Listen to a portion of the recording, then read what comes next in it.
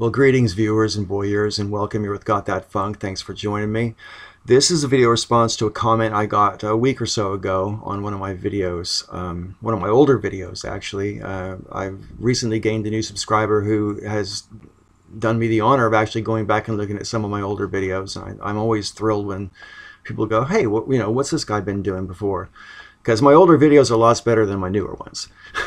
Anyway, that's not what this is about, though. I want to respond specifically to this comment because I think it's a good question, and I know it comes from a good place. And if there's any way I can help, I'll give it a shot. All right. So this viewer's name is SunnySummerSundays, and here's the main part of her comment. She says, "You are a very confident guy. Can you make a video on how you developed high self-confidence and high self-esteem? I have low self-esteem sometimes, and it really makes me feel like crying sometimes. So I just really want to ask a person who's super confident how to do it. And sometimes I feel really depressed. Do you have any advice for me on how to cheer up?" Well, first of all, I can answer both questions in the same way. And I'm pretty sure I recall in one of your previous comments to this, you mentioned that you don't have any faith. You're a non-believer. So hopefully this advice won't make you feel uncomfortable, or the way I phrase it won't, because I'm personally of the opinion that there's much more wisdom to be found in music over the past 50 years than there is in the entirety of human mythology and religious text. And with that in mind, I would just like to point a song out that's, pretty cheesy, but I happen to think this song is epic and full of really good sound advice, even though it's just a cheesy song. And that's The Greatest Love of All. I first heard that by George Benson way back in the day, and then it was more famously covered by Whitney Houston. And, learning to love yourself is the greatest love of all. That is like profound if you take it on.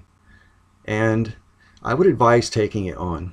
It's not always easy, and it's a process. You can't just decide by snapping your fingers to love yourself and everything's going to be cool. It's definitely a process. But, if you think in my videos that I appear to be confident, you're not necessarily wrong. I tend to come across as confident to most everybody that I meet. So I guess it's a fair comment, but confidence as such isn't all it's necessarily cracked up to be. And I think sometimes the grass is greener on the other side, because one of the problems with being, I've joked all my life that I was burdened with overconfidence, from birth, because I often in my life bite off way more than I can chew. I try things that are simply beyond my capabilities. And that can be pretty frustrating. It doesn't make me feel like a bad person, or it doesn't really sap my confidence, but it's just like a reality check, and it's always good to be grounded in reality. And if your reality is that you're not naturally, spontaneously self-confident, my advice would be to learn to love yourself anyway. Don't worry about whether you're confident or not. If you learn to love yourself, that will exude itself as confidence. It doesn't necessarily have to mean that you're the center of attention, or you're like a really smooth talker or anything like that. Being cool with yourself is what it's all about. That's where confidence emanates from. Anything else is an act. And even then it can still be an act, because again, as someone who's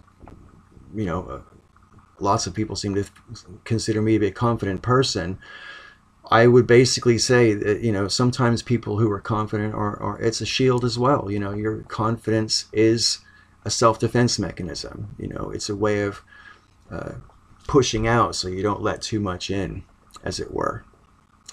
So yeah, you need to be realistic about how you feel about yourself. I don't know you personally, so I can't tell you what there is to love about yourself, but I guarantee you there's loads. That is a given.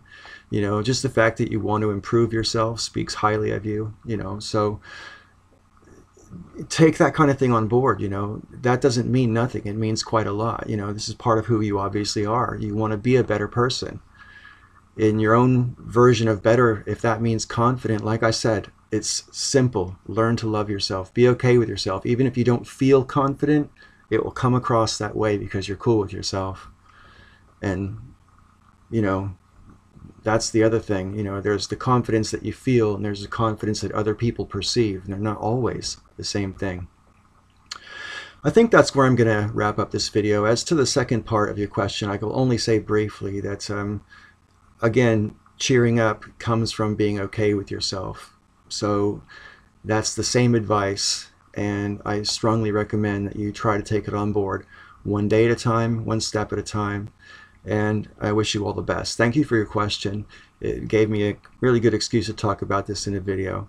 Until next time, everybody, welcome aboard the Got That Funk Express, and may all your ups and downs be ups.